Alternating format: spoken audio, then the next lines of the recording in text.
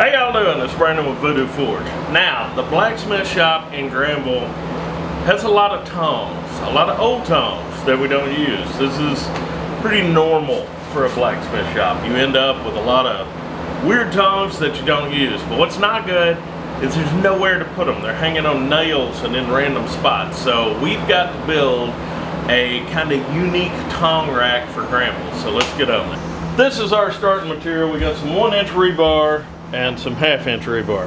What the plan is we're going to take the 1-inch rebar, we're going to flatten one end, and then we're going to drift a hole out in it, pretty big hole, say 3/4 of an inch or so. And then we'll split the back of it, open it up, drill holes, and that'll be how we mount it.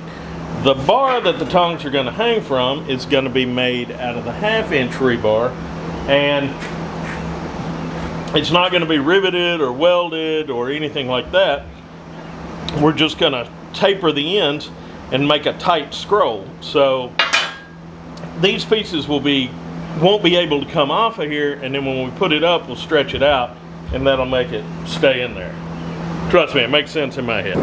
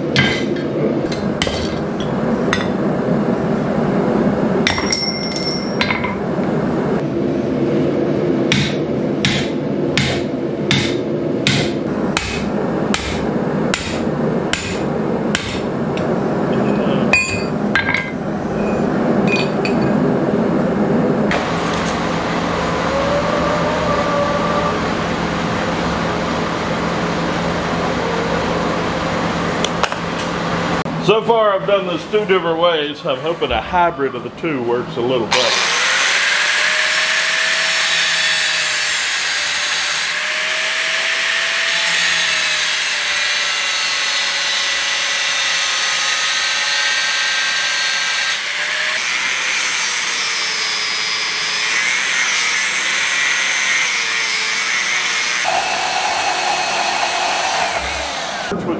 I'm putting this in the forge with the drifted end first, because when I pull it out of the forge, I'm going to quench up to here, because I'm going to be hammering on this, and then I'm going to grab it by this end and quench up to here, because this is the only 2 parts I won't be able to move.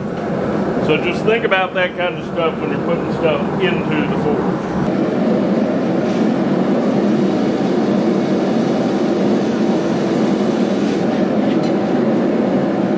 Jigging had to make an appearance, of course.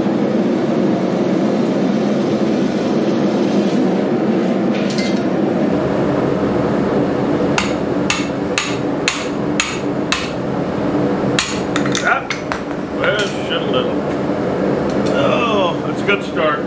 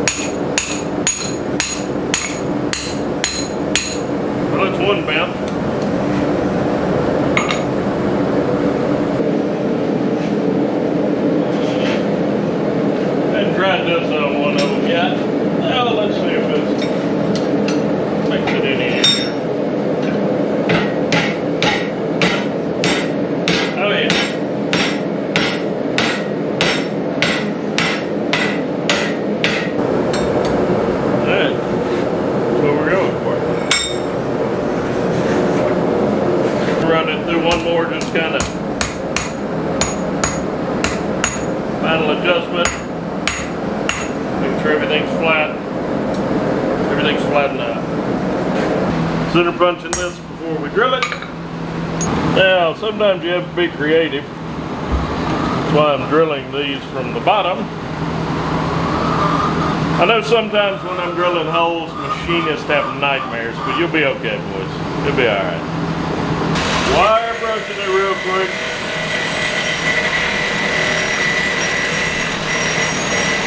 Alright, so there we go. I know they don't look identical. It'll be okay. And I know they're different heights. These two will be the ones on the outside. This one will be in the center. And it'll add, you'll see, it makes sense. It makes sense.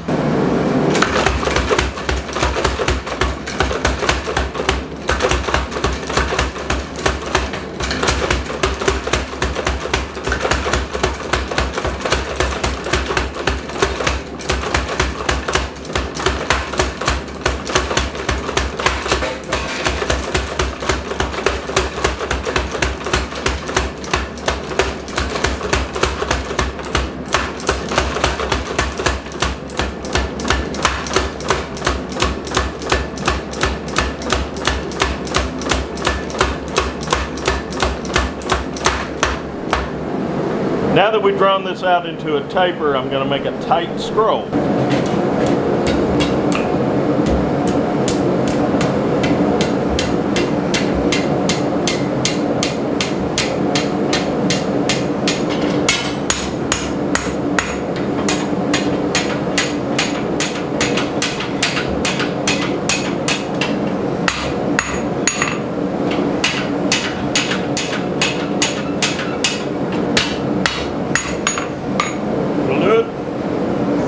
At this point, I've got my second point forged. It's still hot down there. But I got to forge the scroll with these on here. I got to figure out a way to keep them all down at this end. I'd say I could hold them, but this might just make it a little easier. And the chicken's kind of squawk. It lays eggs in here now. I don't know. I guess it's just part of the shop at this point. What do you do? There we go. So that ought to hold everything down at this end while I'm forging the scroll on this end. It's a bit awkward with this weight on the end. Yeah, I can't just whip it around like normal. It's more awkward than I thought it would be.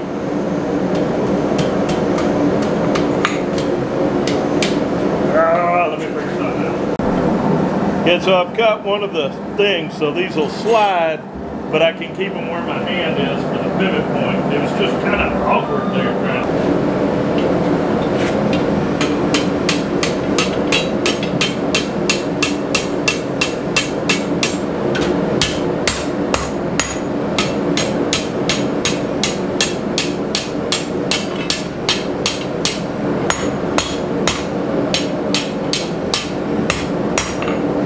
Yeah, that is close enough. Okay, this is where she's going. So first order of business is removing a few nails.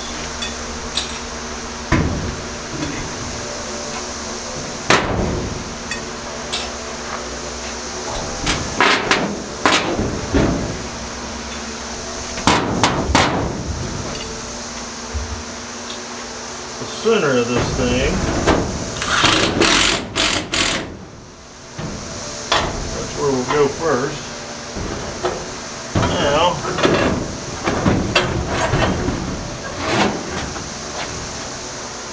my calculations are right, this will work. If they're not, this was a giant waste of time.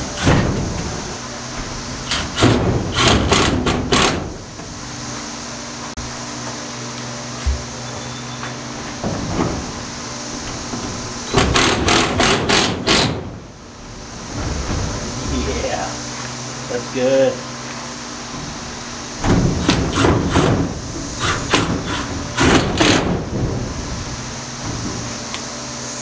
There we go.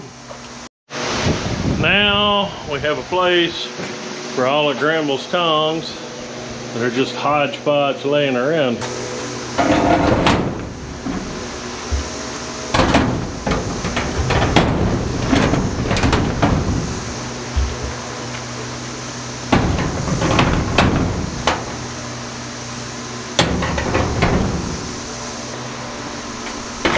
You're getting a lot of use out of that guy.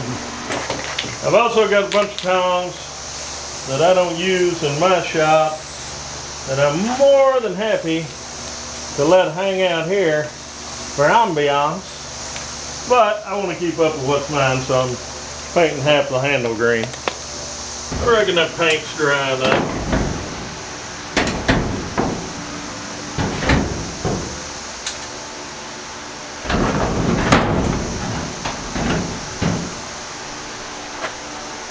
Well, there it is, the finished product.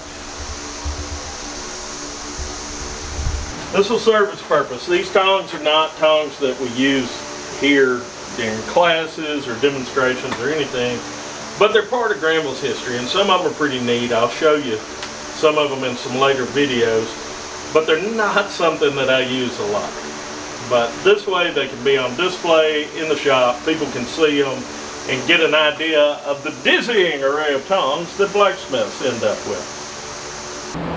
Alright y'all, well that's it. This was one of those projects that I didn't really write anything down. I just kind of planned it in my head. Thank God it worked, because I took a lot of filming into this. But what did you think of the way I attached that with the tension and the scrolls? What do you have a tong rack, or do you just lay them around, or have a toolbox? How do you store your tongs? But anyway, I hope y'all got something out of this, even if maybe it was just learning how not to do something. All right, y'all behave yourselves.